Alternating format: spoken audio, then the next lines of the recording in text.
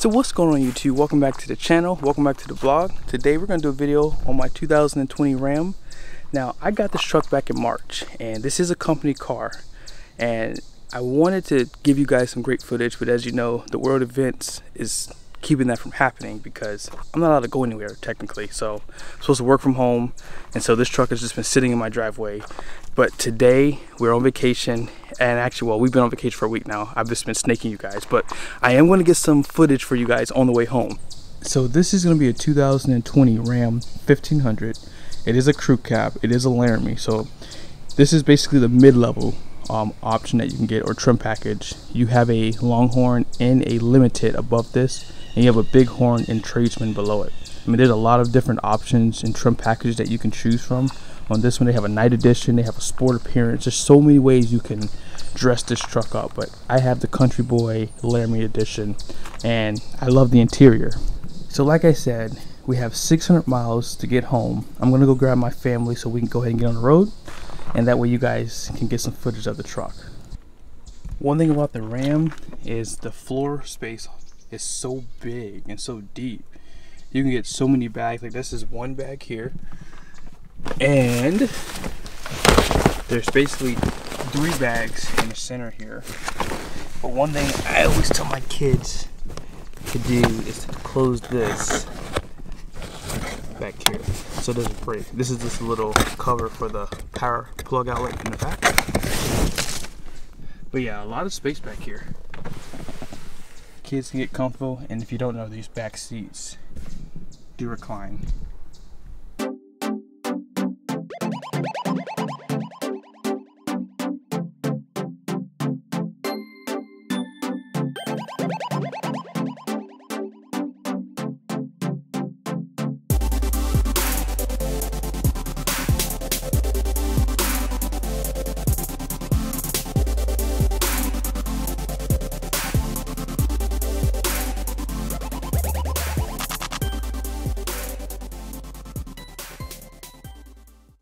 Alright guys, so we're gonna go ahead and start.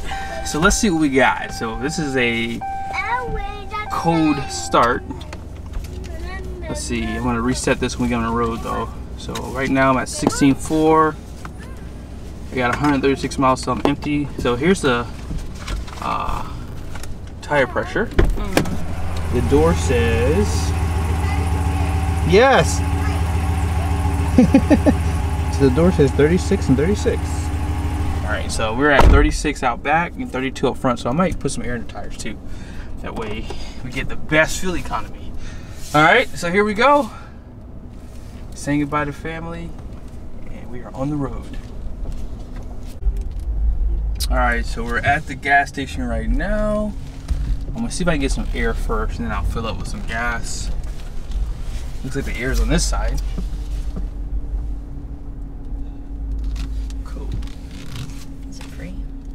Doubt it, but all right. So my tire pressure out back is at 36, so I'm just going to put a little bit more air on the front tires. Normally you're supposed to put air in the tires when the tires are cold, but I didn't have an air pump where we were. So check this out, it's $1.50 for air. So what I'm gonna do is I got to make sure I make this count. So I already have the valve caps off, so I have the hose around on the other side to make sure it will reach. And I'm going to unfortunately have to swipe a card because I don't have any change on me, so it is what it is, I guess. Authorizing, I click air, here we go. Alright, let's keep the truck on so we can see what the air is too, guys. There it is.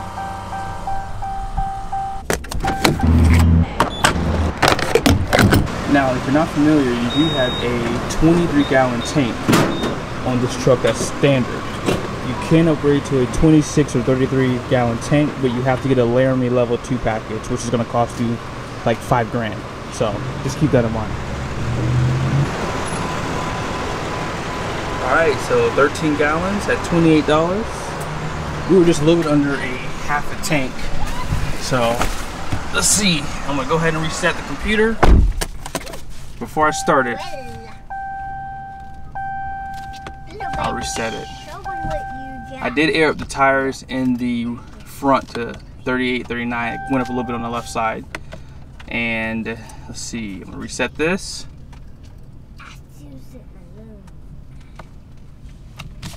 All right, and I'll let you guys know what the fuel economy was on that run there too on the video. So let's go ahead and get going.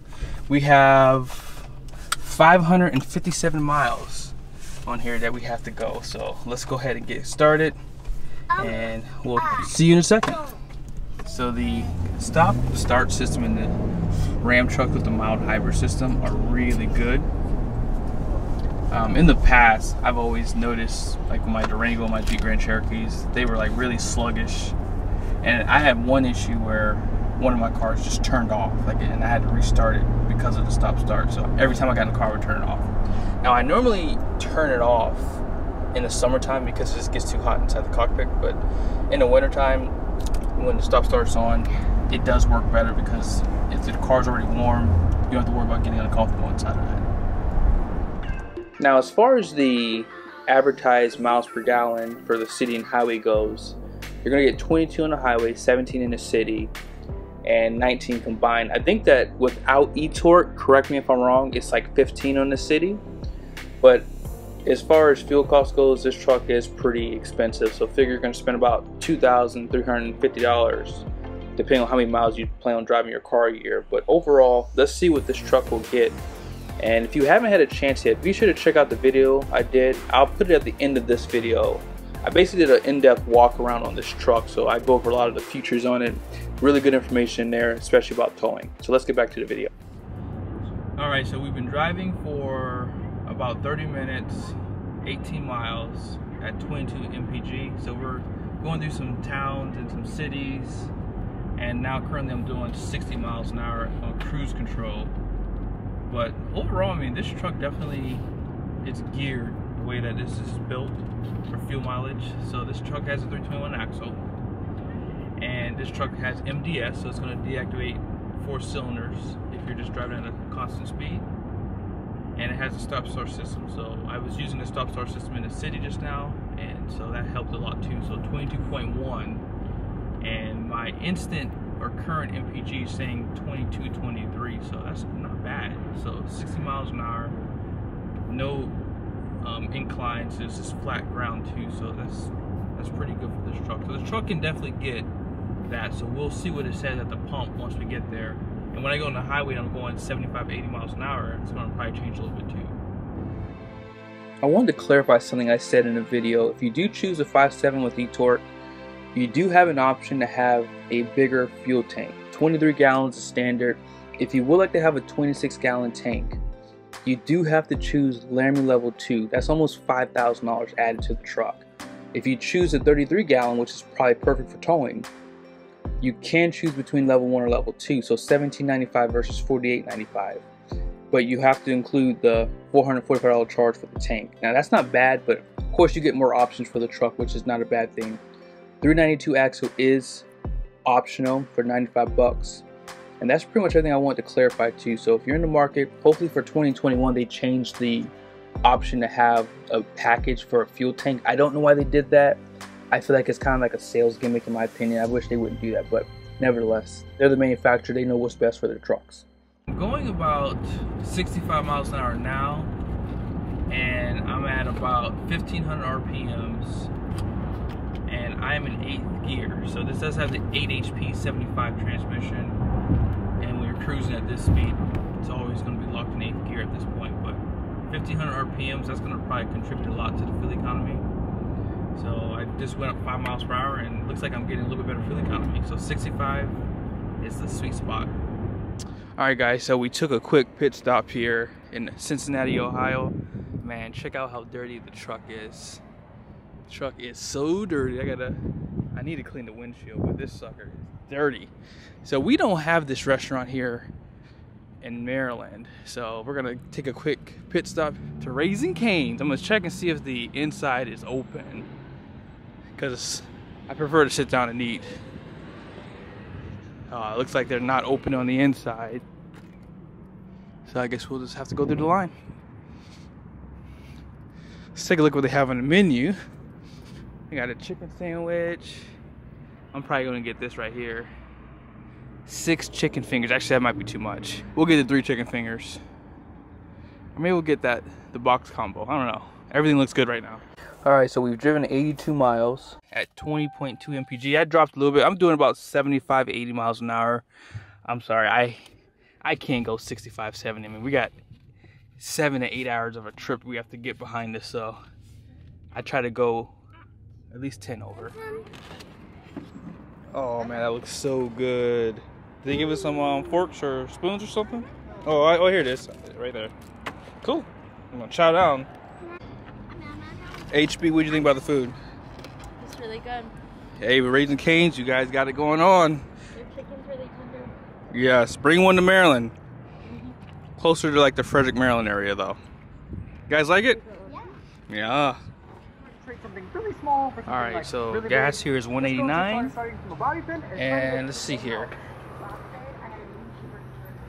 Just so you guys can see, what I did was we were driving down some city roads, country roads, and we did probably about 15-20 miles on the highway at about 75-80. So I wanted to just kind of stop it here. That way you guys have a good idea of the fuel economy. I dropped down to about 20 MPG once we got off the highway, and then in the city here it ended at about 19.7.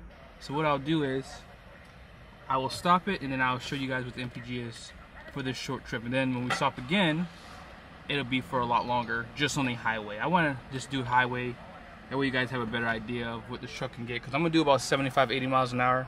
In the city I got up to about 23 MPG, and that was real because I wasn't doing a lot of stop and go. I stopped at some lights, but I used the stop start system, and so normally at a consistent speed the fuel economy is actually really accurate on here basically. So let's go ahead and see where it stops at and then we'll go from there.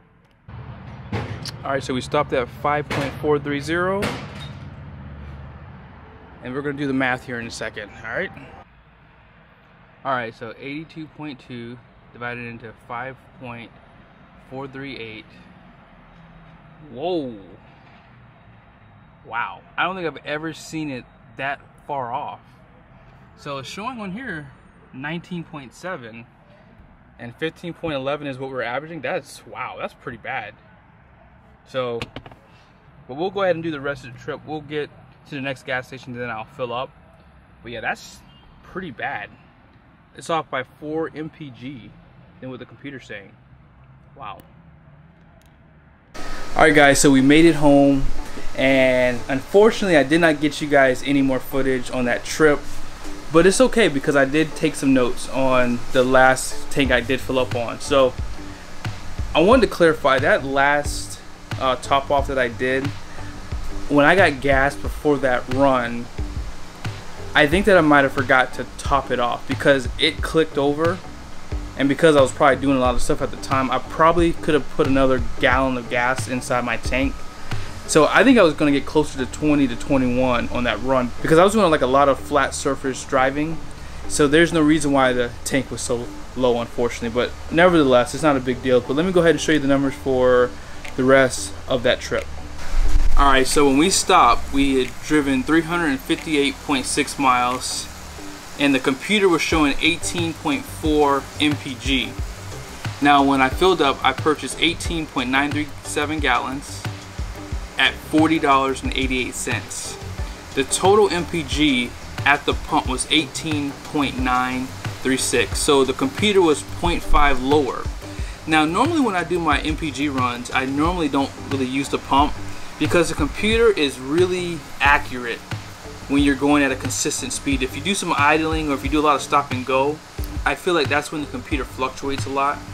And one last thing I want to say too is when I do a lot of city driving, this truck gets about 15 MPG, which is not bad for a truck actually, because normally around town we're just using that to kind of go drop the kids off somewhere or go grocery shopping or just little quick trips. And I would think that 15-16 MPG for a truck is really good. My Hellcat gets like 10 or 11 in the same driving scenario, so that truck does get pretty good gas. Having that mild hybrid system with the stop-start feature does work really well too. It's not sluggish. Like I said in the video, when it's really hot outside, I don't use it because the AC cuts off. and then the truck gets really warm. But in the wintertime, when it's already warm inside the cabin of the truck, it takes a little bit longer for it to get cold, so you don't have to really worry about that stop-start feature being an issue. But I hope this video was helpful. Be sure to like and subscribe to the channel, and I'll see you guys soon.